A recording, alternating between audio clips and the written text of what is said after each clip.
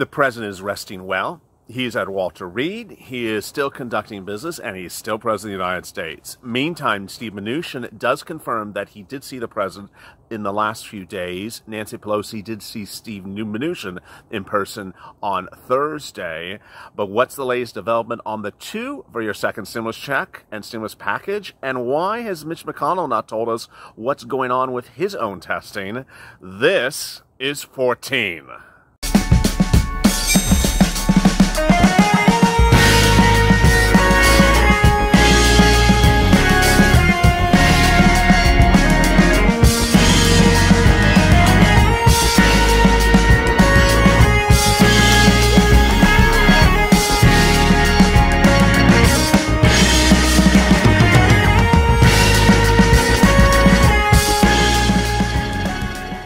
Hey, good morning, everybody. This is Morning's LALATE in our new show on day 2 of 14. 14 days of isolation for the president, or at least recovery from contracting COVID-19. The president's medical staff says this Saturday morning that he will remain at Walter Reed for a couple of days. After that, they've given no further update.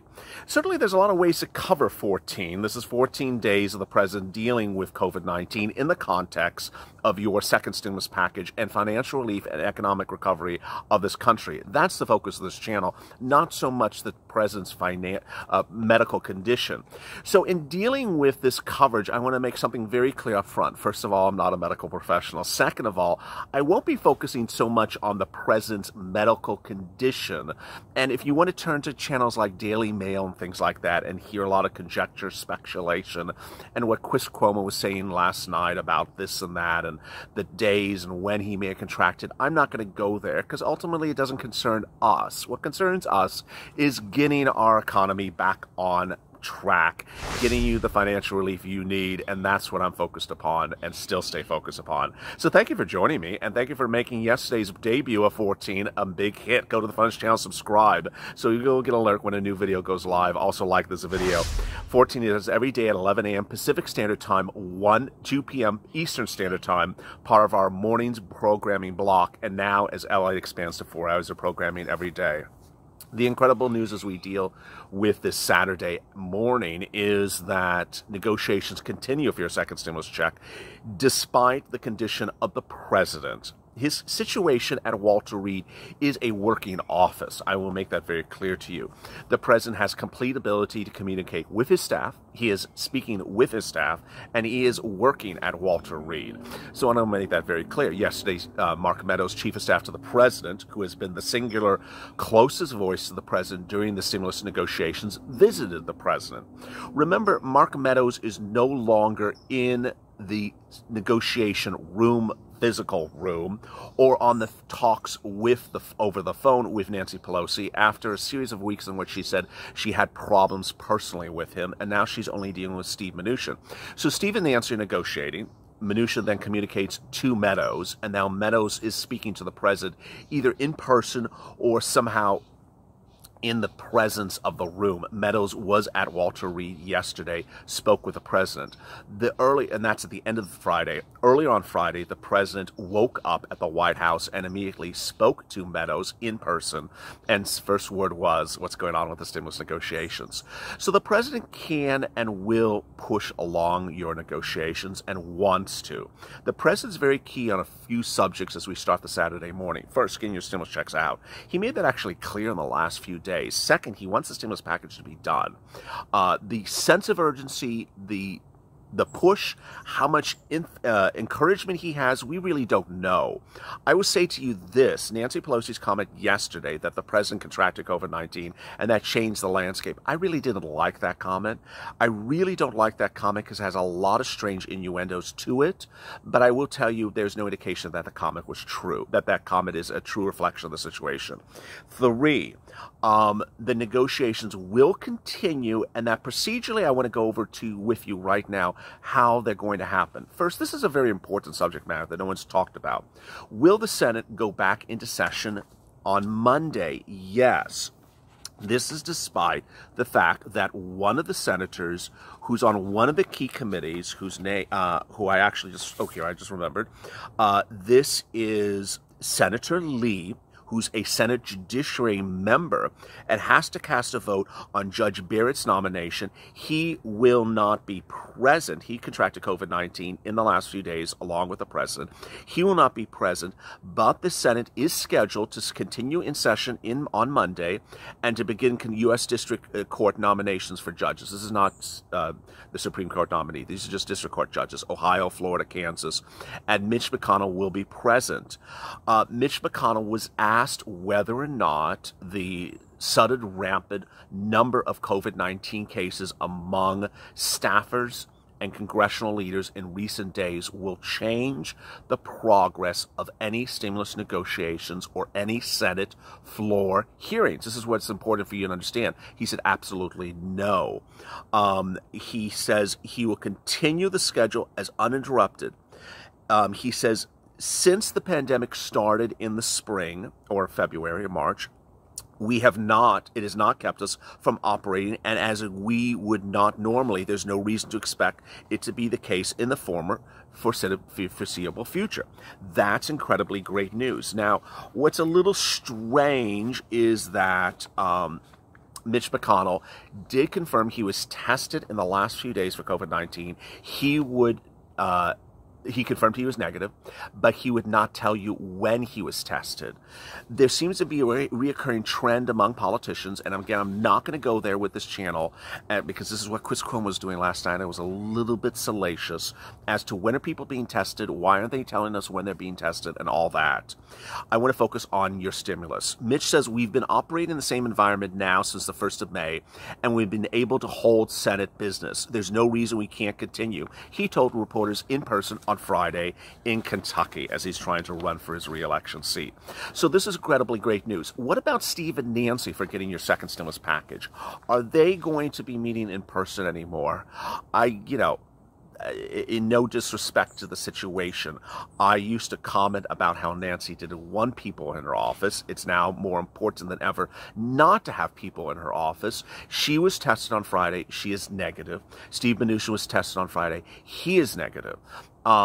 The important thing to understand is that I would hope and that Steve Mnuchin is tested daily over the next few days because he was in the presence of the president in the middle of the week in the Oval Office. His staff confirms. They also confirm he is tested daily, so I hope he keeps up with that, and I send my best wishes to him and his family, and also to the president, to Ms. Pelosi, to Mr. McConnell, and everyone else that is discussed in this video in the context of COVID-19. But there's a big call among insiders in Washington that congressional leaders should start to isolate who are in chain of succession. Nancy Pelosi, of course, is third in line in chain of succession, and Mnuchin is, I think, fifth in line in chain of succession. There's no likelihood that we're going down this chain of succession, but a lot have said that people should be kept separate. Needless to say, Nancy Pelosi and Steve Mnuchin generally do not talk face-to-face on a regular basis, and certainly on the weekends they don't never talk face-to-face. They always do by phone. They are continuing to negotiate for your second stimulus package by phone this weekend, and that is really not a reflection of the situation. They just generally talk by phone, so that's incredibly great news. Let me get to the stimulus package, how it can be done in the context of now that we're on day 2 of this 14-day period, and the issue of executive orders. First, let me go to executive orders. The president can do executive order. I dealt with that on day 1 of this new series, but I want to make it clear again. The president can do executive orders. The president's ability to do things in the confines of a working office in Walter Reed is no different than doing things in the confines of the White House. As President of the United States, there's ways and methods for this president to effectuate laws, orders, and instructions as president of the country, whether or not he's on Air Force One, whether or not he's in California on a trip, whether or not he's in a bunker in the middle of a strike against the United States, possible strike, or whether or not he's in Walter Reed. So the fact that he's in a different location means much of nothing. Second, his medical condition is fine, that he can conduct himself as president and make determinations. And third, people asking me little minutiae like, can he electronically sign the executive order? Don't worry, this is not 1920. So everything is a yes to everything across the board. So categorically yes. The issue then is just simply, does he want to do an executive order? As we sit here today, the president had the wishes of the American people and the wishes of the airlines at issue. The airlines deadline expired on August 1st, which is a big concern. They laid off tens of thousands of people. His press secretary on Thursday said, we can't let this go on. We got to get this done because I can't have the airlines implode. Well, the airlines are slowly making quick changes. The first thing is they fired the people. Tens of thousands of people were fired, but they say, well, we'll bring them back if you give us executive order, if you give us a stimulus package. There is a lot of twists and turns about it, but the focus that I want to say to you for now is that there's a focus to get this done. Let me go over the details of the stimulus package. $1,200 stimulus checks, individuals, $2,400 married couples, $500 dependents, adult and minor. It is not likely we're going to go to the $1,200. I'm sorry. We could fight more for it, and we will. But so far, it looks like all the forces involved, even the problem solvers, are not helping us. The problem solvers, the White House, the president, which is the White House, Mnuchin and Pelosi, all are pushing for $500 dependents. They think that's good. I don't think it's good. And they're also seem to be at one stimulus check. Remember, the problem solvers had a second stimulus check next year. It doesn't look like that's happening yet. Mnuchin said that he would do multiple stimulus checks in the future if you need to, but it looks like this bill's not getting it. Not taken out for child support, not taken out for taxes, not taken out for collections. Family of 4 or 5, it looks like not a family of 6. I get a lot of questions about, do I qualify for this? Do I qualify for that? It's now. Now's the alarm period. Alarm, alarm, alarm. Now is the time to make sure you are teed up to make sure you get a stimulus check.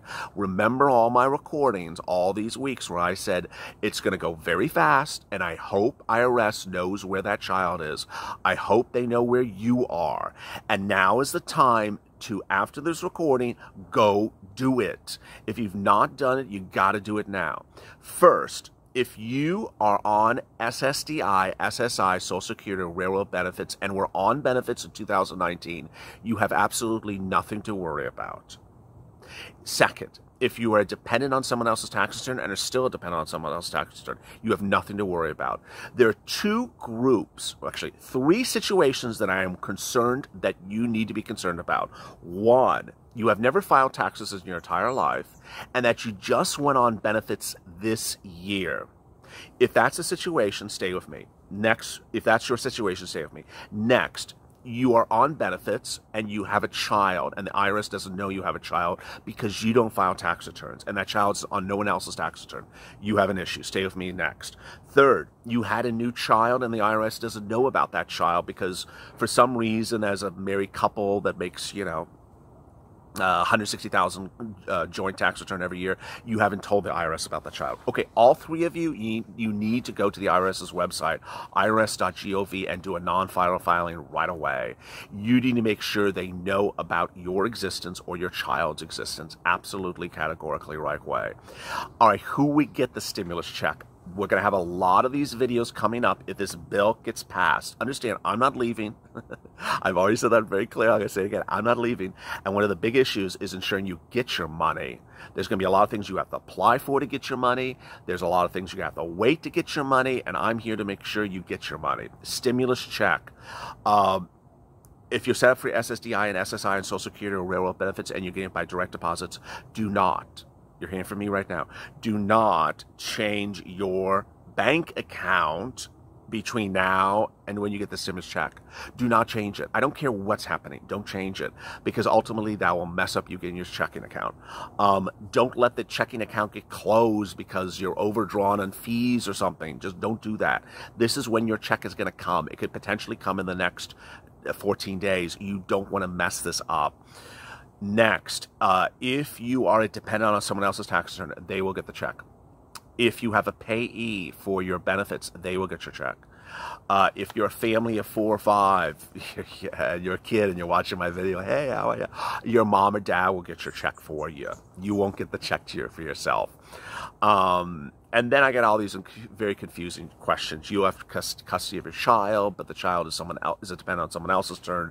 It's what the IRS knows. It's not what the courts know. It's what the IRS knows. All right, so let's turn now. Oh, FPUC. FPUC is the battleground. Pelosi's still at 600, Mnuchin's at 400. I don't know why he's at 400, because the problem solvers is more.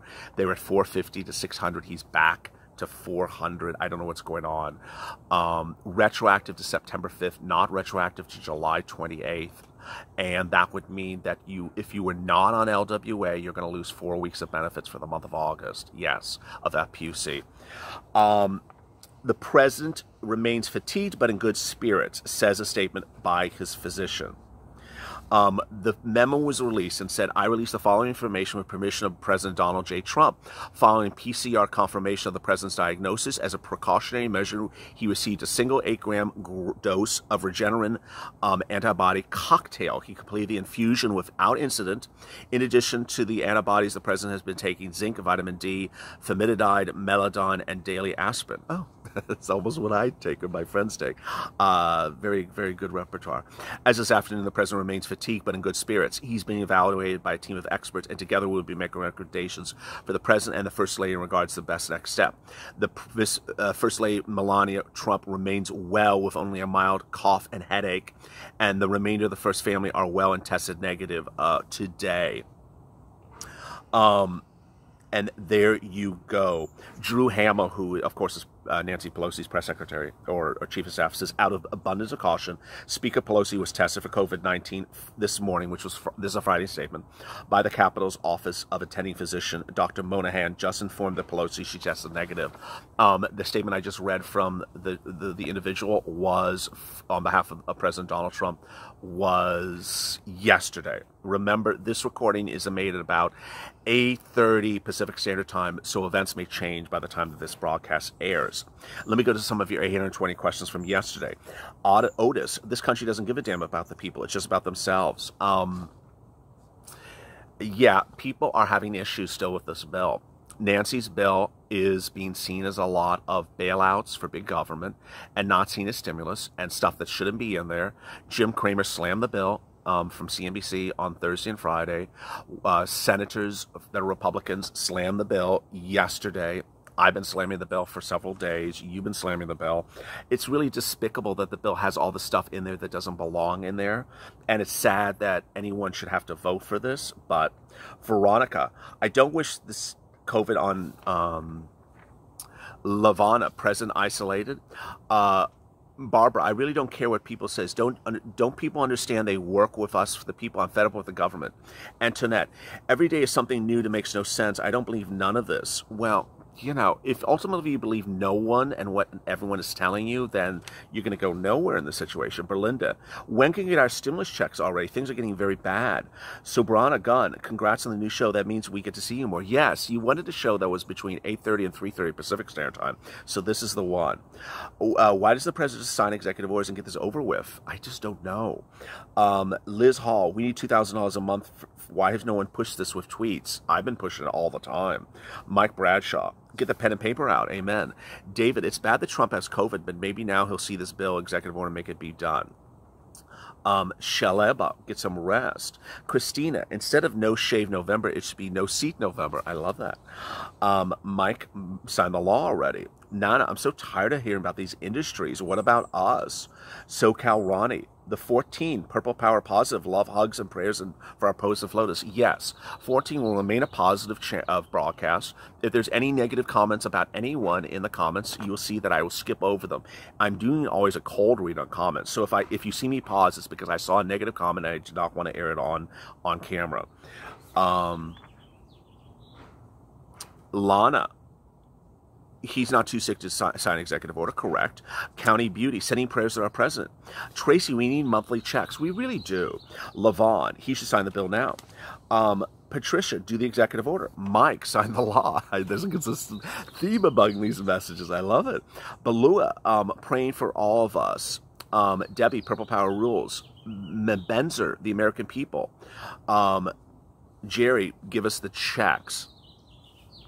As you start if you start your Saturday afternoon after this broadcast, there was a Rose Garden event of the Supreme Court nominee for Judge Barrett a week ago today.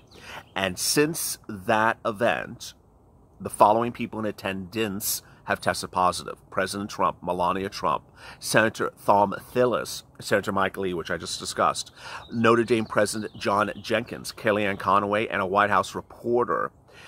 Moreover, the person I'm just about to tell you was not at the Rose Garden event. Republican National Committee Chair Ronna McDaniel tested positive, is now in isolation at her home in Michigan.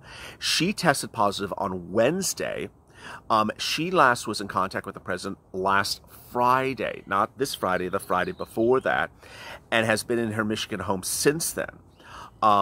After she received her diagnosis on Wednesday, she remained in isolation. So she was around the president, not this Friday, but the Friday before that, and then she got diagnosed that following Wednesday. Again, this channel is not going to be a channel that sort of chases contact tracing. I really don't care about that. You can go watch scandalous conjecture on other channels about that. That's not my focus. My focus is getting you money and getting you through this pandemic, staying positive, staying focused, saving your business, saving your family, saving your bank account, saving your home.